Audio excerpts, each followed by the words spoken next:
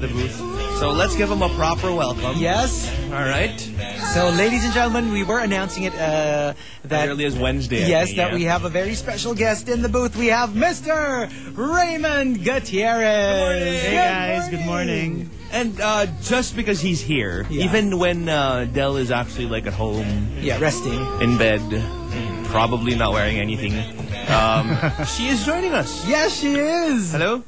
Ew. Hello. Okay. Hi, Del. Hello. Good morning. Good morning, guys. All right. Well, anyway, if you want to hear, like, you could just I think there's a pair of Here? Okay. Yeah, there you go. Cool. All right. So, well, it's we're glad we were able to drag you out of bed this early. You know, actually it wasn't that bad. I was picturing it in my head. I was like, oh my God, how am I going to wake up in time for this? But, you know, I have my coffee, so I have my caffeine fix. And I just had to set my alarm like 4 times, and then I'm good. You never wake up this early? You never wake up this early? No, I do. It's usually work-related or if I'm like rushing to a flight. Right. But usually it's like... But never for like leisure or anything like that? No, like if I have a flight, I usually just won't sleep. And then just go straight sleep to on the flight. plane. Yeah. Wow. Oh my gosh. So what is it usually like? I mean, like on a normal day, what's your schedule like? You know, I don't have a proper schedule. Every day is different because I do a few things. Right. So every day, sometimes my day is completely busy. Sometimes I have so much free time. So each day is different. I mean, I have my meetings, I have my shoots, and then sometimes I host events. Right. So each day is different. So there's really no set like time for you. Yeah. And you know, like, how were you?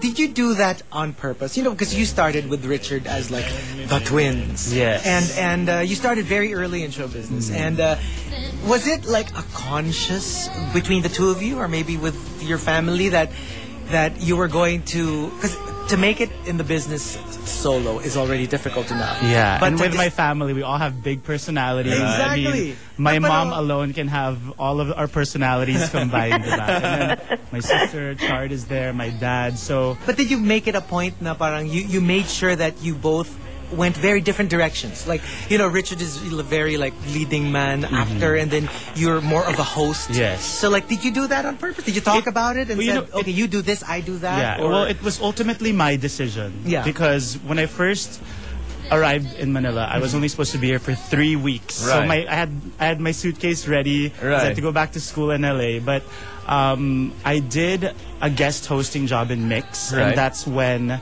a GMA executive saw me and then offered me a hosting job. And I made it a conscious effort to really just stick to hosting. Because I know Chard was doing the whole acting thing, and then I would visit him on set, and I have zero patience for that. Wow. It's like you have to be on set 24 hours before, and then like, and, you know, half of the time you're just waiting. Actually, so that's true. I would really just go crazy. Right. No, so you never even like... I mean, it wasn't something that you planned for. Like, it was just, you were really just supposed to go back to school and, like... Well, because showbiz was never, like, really in the plans for me. So I never really just planned to be in showbiz. It kind of just happened. I was offered a job, and then I was like, you know what, I'll do it as long as I'm having fun. At least you don't have to have that awkward, like, if you were doing the same thing, tapos your twins pa. Yeah. Like, who will they get? Will it be Raymond or will it be Richard? At least you're doing 2 very separate things. Yeah. You don't have to deal with that. Na parang, oh my gosh, no, who are they going to get for this gig or that gig? Yeah. Can I have a question? Jobs and personalities. So it wasn't like, oh, I'll host you, act ha. But it was more of just like my decision to just I wasn't really into acting. Okay, so Del has a question. I can't hear. Because you can't hear? Oh wait, okay. Wait, he can't hear you. We have to fix something lang quickly. All right. Okay. This is so difficult. Okay, there. There. Okay. There, hi, Raymond. Well, you know, I saw you, I think, a month ago at the Summit lot for a shoot. Oh, okay. You had like a luxury car, or the red one, in front of you. Yeah. And you were pretty much in your element. I mean, I saw you like, you know, telling people, you know, what to do, where to put everything. Do you think you like doing what you do because it offers you more control? Well, working for Esquire, that shoot was actually for a fashion editorial that I did for Esquire Philippines. Right. So we did have a Ferrari there. We had the clothes flown in from Louis Vuitton exclusively for Esquire. So it was a pretty big shoot. And when it's a big shoot like that, and everyone's kind of relying on you to give them direction, to kind of, give them instructions. You really have to be in your element. And, I do work with a really good team, and I get to collaborate with the best photographers, the best creative people in fashion and publishing. So it's great, and I love doing shoots. And people always ask me, why do you do magazines? Yeah. And it's really because I've always been a magazine reader. So just being part of Esquire, to me, it's such a global, iconic brand. Right. I have to step up my game and really concentrate when I have shoots. Right. I'm so curious because you get to meet everybody. Yeah. And it's like, because we get starstruck with everyone, but who do you get? Yeah. Do you ever still get by? starstruck with anyone? Like, who gets you, like, you can't talk because you're just too starstruck? Or at least, like, it at least gets you flustered. Yeah. Locally? Yeah. I'm not sure. I don't know. Wow. I guess not.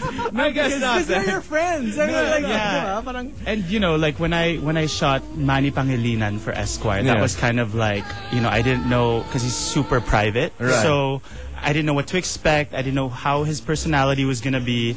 And then, you just kind of expect people to just be, like, quiet. And, like, especially people like that in business, right?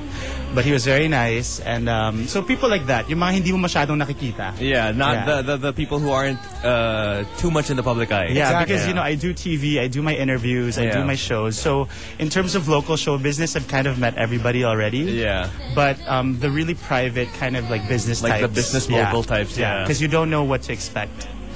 What's your guilty pleasure? Like the super, well, at least parang not so cool. Because I mean, what's cool and what's not. Is there something that, like, on the surface it's not really cool, but you really enjoy it? Whatever it is, whether it's I don't know. a song. It can't even be like One Direction because Because a lot of people still. I know that's still like, I don't know, like baggy pants or something. No, never baggy. so quick. No, but I like how quick that was. No, never baggy pants. Yeah. I have to think about that one. I'm not really sure. Yeah. All right. Well, anyway, he's here with us on the show, Yes. all the way till around 10 or so. So if you guys have any questions, you can send it over our Twitter account. Exactly. We're just gonna go on a short break. Del's on the show. Yes, she also. is. Yeah. And hopefully fully clothed. Hello. Yeah, hopefully fully clothed. Are you fully clothed? Yes, I am. Don't embarrass me in front of our guest. That's Well, you're not disgusting. technically in front of him anyway, so that's fine. All right, we're gonna go on a short break and then we'll be back with more.